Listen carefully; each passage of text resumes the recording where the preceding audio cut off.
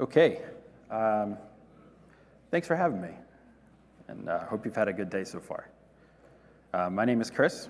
I'm the markets SRE lead at JP Morgan.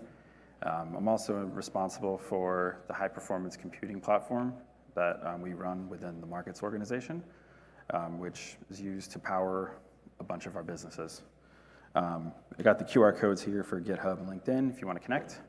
Either here or later is totally fine. I'm going to talk today about a lot of operational considerations when you're supporting HPC or other GPU-type workloads in Kubernetes. And what I want to start, because just to make sure the room's level set, I'm a site reliability engineer, so reliability to me is really kind of what I call a declarative engineering practice, meaning that I want to always have the state of my customer's happiness in mind whatever I'm doing. And that is much like Kubernetes being a declarative system, right? It's working to always maintain that desired state. And I always think that site reliability engineering is that practice. So take that in mind as we're going through the slides today. A lot of talk about Kubernetes in general, and if you think of its origins, it was a lot of websites, a lot of APIs, a lot of different types of microservices architectures, and so forth. It led to us looking at customer happiness or customer expectations with a different set of service level objectives. We often focused on availability, latency, error rates, and so forth. Often what you see in the Google SRE book. But with HPC AI, it's a little bit different because the workloads are different. Oftentimes you're submitting a task or you're training a model.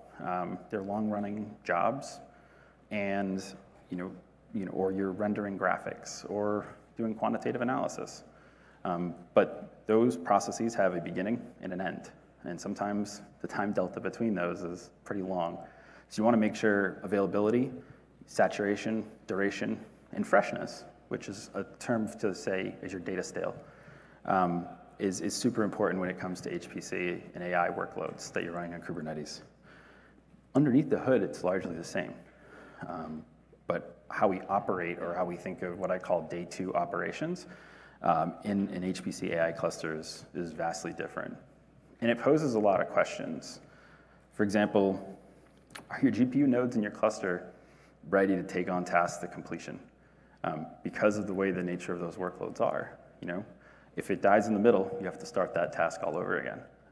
And that can add to a lot of performance problems, can also add to a lot of cleanup if you have kind of intermediary data stores and things like that. Another challenge is, with vanilla Kubernetes, the kube scheduler it can't filter and score nodes for GPU workload placement because it's not scoring anything off of that capacity of the GPUs. CPU and memory is fine, but it does not have that out of the box today. So you're kind of left with two options, right? One is a custom scheduler, and you write that, and there's been some great examples of that today so far with some of these talks. Or you do something that we're going to talk about in a little bit around node-problem-detector, which is a recent, relatively recent addition to how we determine the health and readiness of nodes in your Kubernetes cluster and how we can apply it to GPUs. Lastly, and this is more beyond Kubernetes, is your upstream data, what you're sending to train a model or what you're sending to run a Monte Carlo simulation or something like that, is that equally as available as your Kubernetes cluster? So that's something that you need to have those conversations with your upstream customers, your data scientists or your engineers or others that are sending that, because it's all great to have a compute cluster ready to go, super resilient, but if that client data is not there, you can't really do anything. And more or less, you're wasting money. Next, we're going to talk about capacity and scheduling. We did touch a little bit on the kube scheduler before, but how often are your GPUs busy or overworked? We talked a lot about even with splitting of workloads or splitting up GPUs, but they still have a single bandwidth of power, capacity, temperature. Do you want to send a workload to a GPU that's overworked or cooked? Maybe not, because you run that risk of it failing and then having to start that over. If they are, or you have scaling challenges, or you want to run more tasks in parallel, and we heard some discussions earlier about, how hard it is to get GPUs. Do we look at things about, scheduling? Q, which is one of the newer projects, has some really interesting insights in that area, and it kind of is effective a throttle. It allows the GPUs to finish the work that they're doing without, crowding each other. But that's another option you have. Additional capacity. Do you have it in the zone region data center? Whether you're running bare metal or with one of the cloud providers, is it available should you need it? Do you need to reserve it? And then if so, what's your plan to provision it? It's one thing to have it, it's another to get it up and running and then start whatever critical workload you have to continue processing or have your business run. And then on top of that, can it be automated? The best run books are the ones that are in code. And then lastly, how can we prevent GPU workloads from starving others? This is typically handled with, if you're running kind of a mixed cluster of general compute GPU, you can get away with this with some node labeling and affinity rules and things like that. But if that's not the case or you haven't done that, how do you avoid clashing or taking out critical services that are running on those nodes that make the cluster work? Lastly is resiliency. Are you prepared to fail over? Typically with the scarcity of GPUs, in particular, I'll talk about NVIDIA, but with CUDA, you can, to most of an extent, change the card underneath. So if you need to change like the instance type in Amazon, for example, as long as you're using CUDA, it's largely okay unless you're using specific features. And if you fall into that bucket, you might want to talk to your cloud provider about making sure they have the same card in a different availability zone or different region, whatever you need. And what's the plan for restarting tasks once you fail over? So I think that these are all kind of common questions that unfortunately sometimes happen is they get answered in the middle of an incident, which is never great. So we're going to take a use case because we talked a lot about telemetry and observability, and we're going to talk about vanilla Kubernetes and what it provides out of the box. Right now, this is kind of a very common screen for a lot of folks. Describe a node, and you look at the node conditions. These are the ones you get with a base installation. This one's from K0S.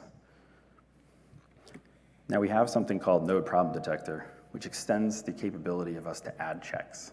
And this, in some of the cloud providers, is a standard offering now. I believe GKE, and I think Azure's Kubernetes offering also has it. But also, you can see kernel deadlock, read-only file system, Docker overlay, things like that. But what's missing from here is that we don't have a way to check the readiness or the health of a GPU node in Kubernetes. So let's go get some metrics and let's put these checks in. This is the DCGM-Exporter. You can get that through the GPU operator with NVIDIA.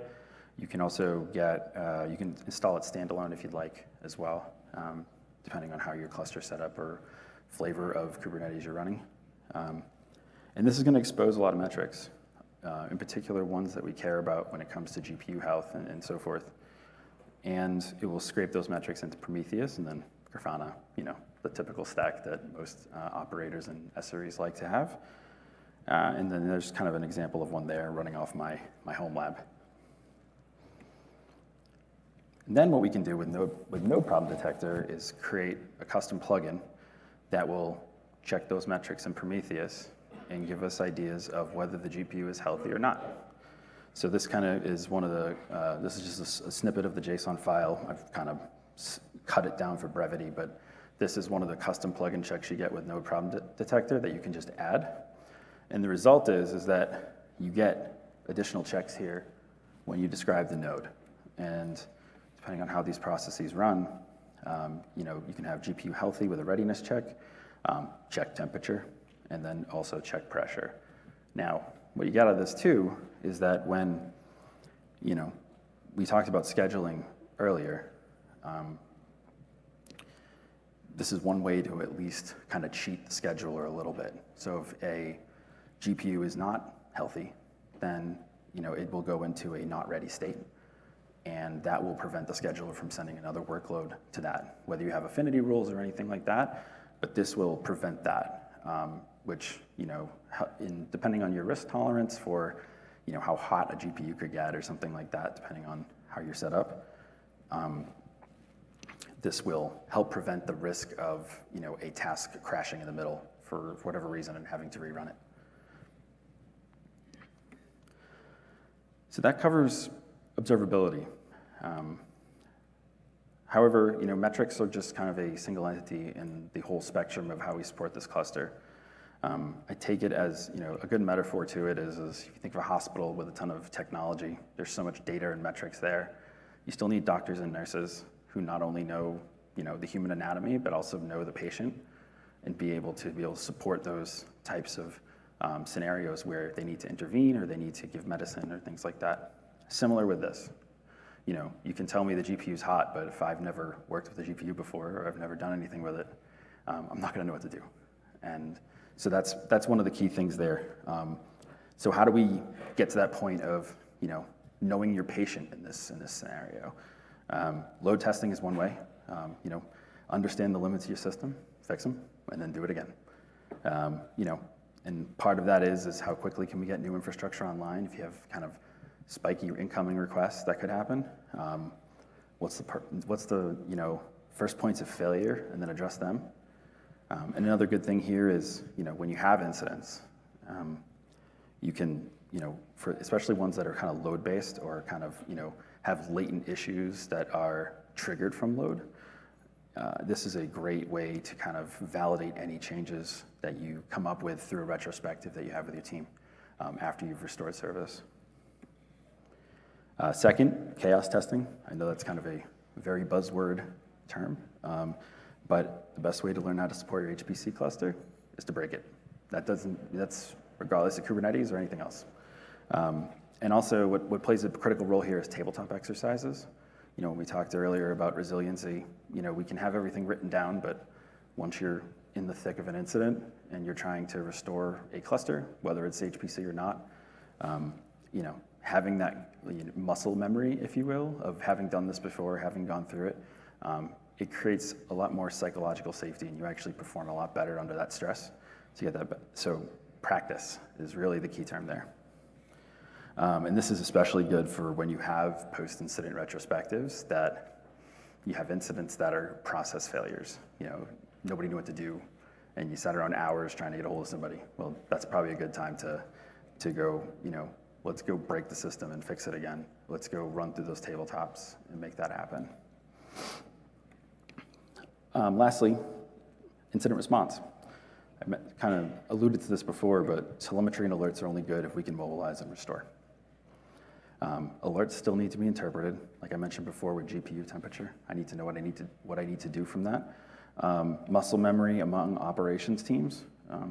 But also what's really important is building understanding of the types of tasks and workloads that are coming into your cluster. It's like understanding your application. And as a matter of fact, SRE should be committing code anyway, so one way to learn it is to open a PR and help the team with reliability objectives and things like that. Some kind of closing thoughts here, but no matter how intelligent our systems are, the humans behind them will make or break a successful outcome. And when you think of whether it's AI and how smart we've seen some systems get, they still break. And there's still people getting paged, and there's still people waking up and responding and restoring those incidents. Nothing is foolproof. Nothing is 100%. Reliability is also a team sport. So I talked about it before, obviously work with your software engineers, work with your data scientists, work with your quantitative analysis, have them understand that reliability is a first-class feature in whatever they're trying to do, because it will pay dividends for them in the long run. Kubernetes can help, as we saw, with some upfront effort for HPC. We put a node-problem-detector in, and we're able to shortcome, one of the, many things that we have to do to support that cluster. What I'd like to see in the future would be maybe some more open standards around this. Have those checks by default with some sort of implementation around it.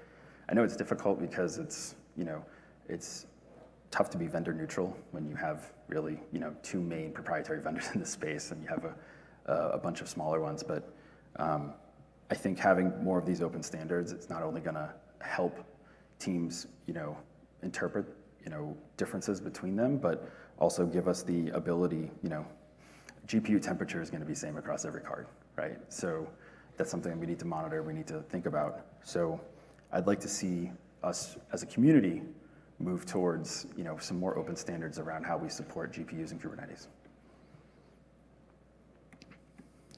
And that's it. This was built in Reveal.js, if anyone was wondering. It's a bit of a learning curve, but it seems to be a good ROI. Also, NVIDIA OSS, I think, I believe they, with DCGM and the GPU operator, have seen a lot of growth in that area over the last couple of months and years, especially as the AI space has been taking off. And lastly, just a quick shout out, CNCF LF staff. This is the biggest convention center in the U.S., and it's just it's a very complex thing to pull off, and I think they're doing a great job. So I just want to give them some shout out as well. So feedback QR is there, and if not, I'll take questions. Yep, we have quite a bit of time for questions. Oh, thank you very much.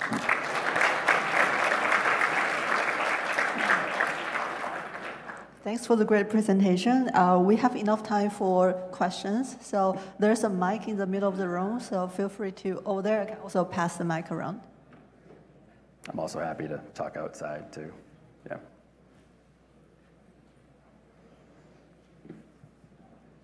All right, it sounds like we can. Yep. Oh, yeah, there's one. Yeah, there's a question. So you mentioned error budgets. Have you done anything with service level objectives for GPUs?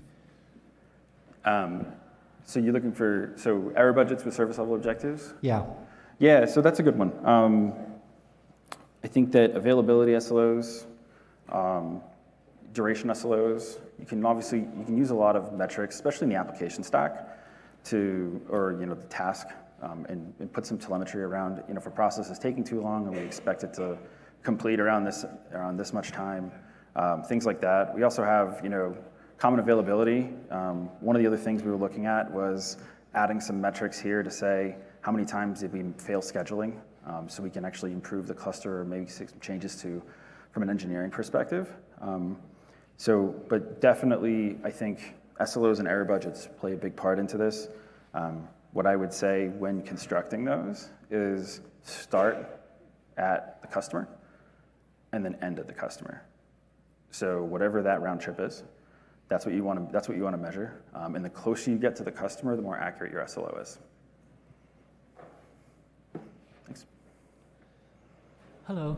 Yeah, nice talk here. So I have a question here. So when you said all this kind of SRE maintenance here, it's kind of for the private cloud or something, or like HPC cluster. But what do you see like if we maintain it in a public cloud? Like any challenge? Yeah, what so would be different? So the question was, is it more about this type of, so if I go back, node-problem-detector, was that what you were referring to?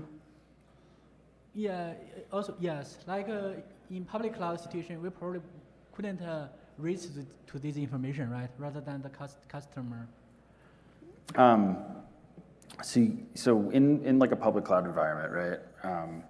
You can still get at these checks. I think the challenge may be in, overriding the custom configuration that maybe some cloud providers have.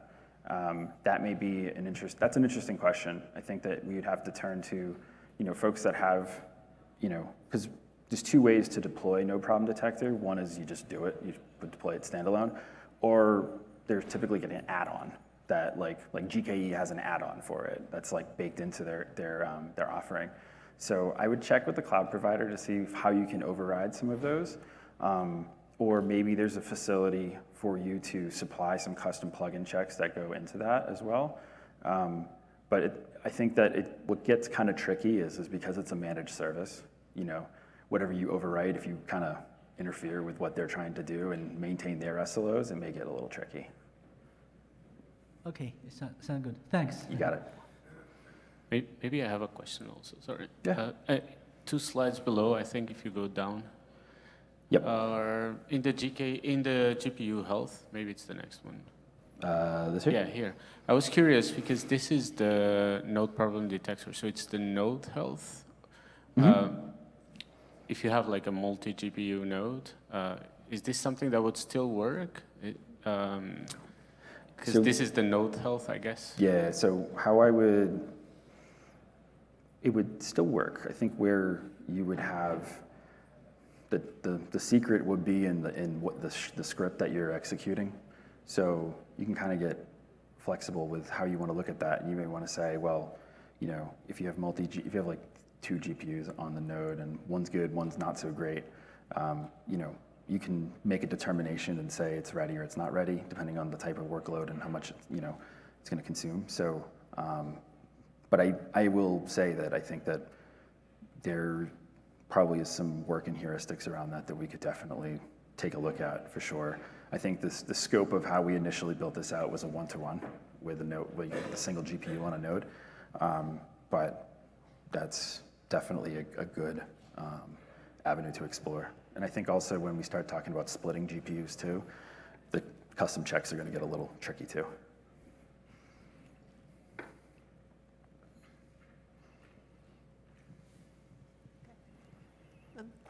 Thanks a lot. Thank Thank you you. very much for the presentation and answering questions.